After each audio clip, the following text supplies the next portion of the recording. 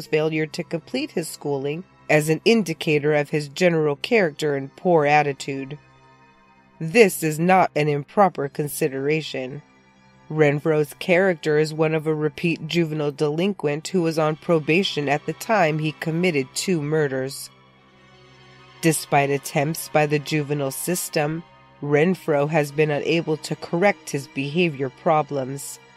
His contradictory statements and testimony both before and during sentencing regarding the details of his crimes indicates a propensity for dishonesty and an inability to truly accept responsibility for his actions.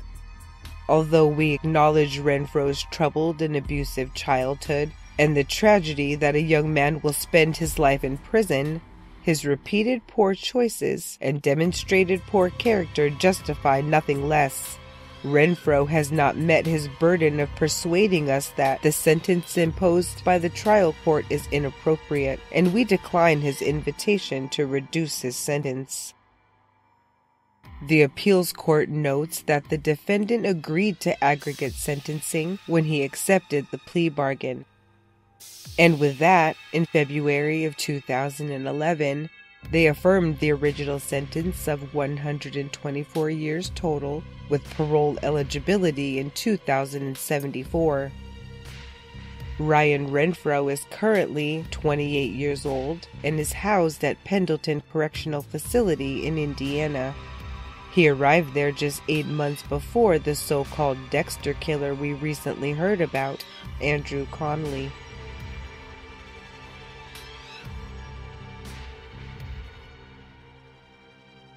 As always, thanks for joining me. Come back soon for a new and exciting episode, but for now, stay tuned for a promo.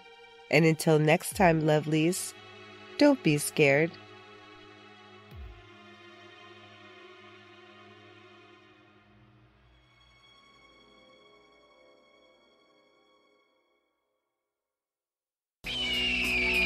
What up, Slackers? I'm Matt.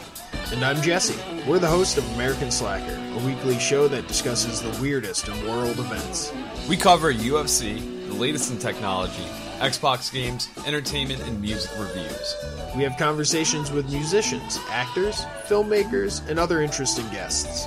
Twist one up or crack one open with us every Monday to start your work week off right. That's it. There you go.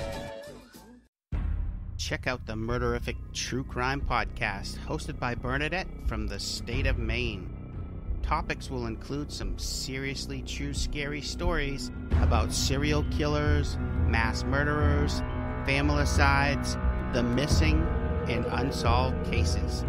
Go to www.murderific.com to start listening now or anywhere you listen to podcasts. Until then, we will be executing podcasts one crime at a time. I'm Rob. I'm Slim. And I'm the Slam Baghetti himself, baby! Yeah! The Rob and Slim Show is a weekly comedy show with an hour and a half of happy horseshit, followed by 4 half-hour interviews with actors, authors, and more. Scott Baio loves us.